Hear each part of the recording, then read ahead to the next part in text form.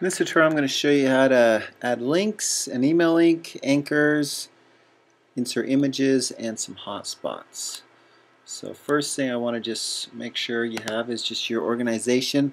I'm going to be working with this index.html and this ski that I have on here too. So I'll go ahead and open up Dreamweaver. And in Dreamweaver you can insert text just by clicking and inserting something. So if I want to create an external link, I just type in where I want it to link to. So I'll just double click onto that.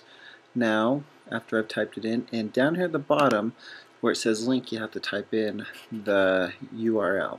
So if it's an external link, http:// and then the W's, or you could copy and paste it in order for that to work. So that's how you just create a basic link for a page that you already had. So in this case I have a ski page, so I'm just going to go ahead and just type out ski, highlight that, and then come in here and just type out ski.html because it is in the exact spot right there, so it's in the same folder with all my other information. So if I were to go ahead and save this document by going up to File, Save, and then go to this little world icon to preview that in Safari, I have my two links up there. So I can just click on Google, and that will go to Google. If I click on my ski link, that will open up my ski document that I have. Other links you may want to create, maybe an email link if you just create something. So I'll just do another text, email me, doesn't matter what it says. Highlight that, and I can either come up here. You actually could start off by just clicking on that icon too, and it'll help you out. So in here you need to type out your email address. So if I type out my email address, whoops, make sure you get it right, and then click OK. That should put it in there for you. And if you also look down here at the link, it gives you this mail to : and your email address. So if you didn't want to click on that, you could also just type out that code in there for yourself too. So, but that'll launch it out to some type of email program. So if your computer's already set up for that, that should work. This last one, this anchor one that I want to show you, let me open up this other document. And the way that this works is you can set up links anywhere on your page that will correspond to other text. So it's great for large text documents. So if I scroll all the way down to the bottom here, maybe I want a link up at the top to come down here. So I'll just click maybe right next to this text, and I'm going to go ahead and copy and paste it as well. So I'm going to click right next to it and create an anchor. And maybe I'll just name it BZ or BD. Doesn't matter what you name that. Go back up to the top, and I'm just going to copy and paste that text into there. Once I've placed that in there, then I need to go ahead and set that up. So I've highlighted that now. Come back down here and click, hold, and drag this icon to this anchor point, and it will now set an anchor point onto that spot, and you'll notice now I have a link there. So I'll do one more of those. So let me do this one this time.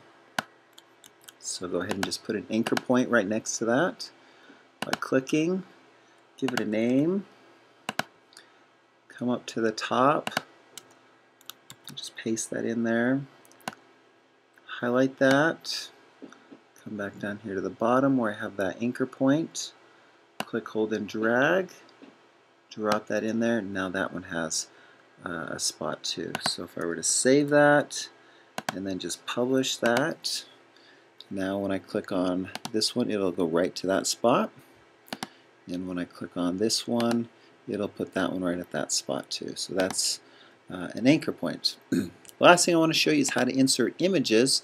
So first off, you need to have some images in your folder. So if I come in here to look at my folder, I already have some images in there. So I have a header in there that I'm going to place, and maybe a couple other images I could put in there too. So click where you want it to go. Click on the little guy up there and go to Images, Ski Header, and you can put some alternative text. I'm just going to leave that blank for right now. Then that'll insert that header in for you. So, and I could keep going on and doing some more of that.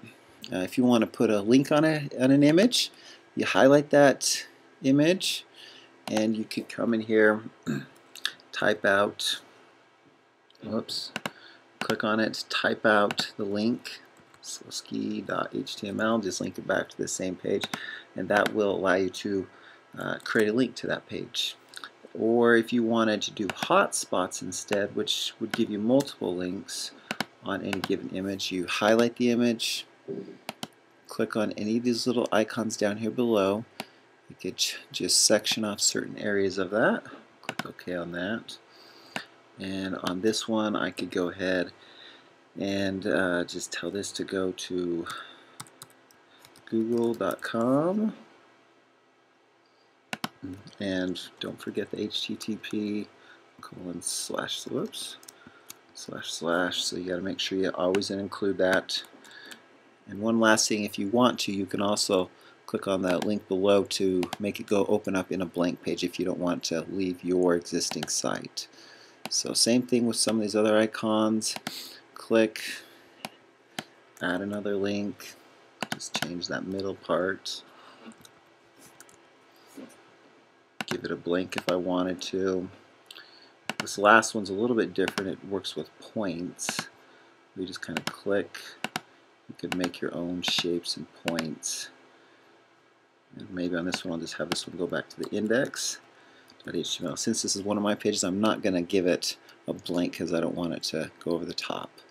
So when I save that and publish that, you can see what that would look like. Oh, forgot to save something, so make sure you save it. So that'll pop that in there, and it's kind of hard to see, but if you look at the little hand guy, when you click on certain areas, it shows that it is a link on there, and it'll go to those pages. And because I put the blank, it will open up in a different window, and this one will just go back to that same one.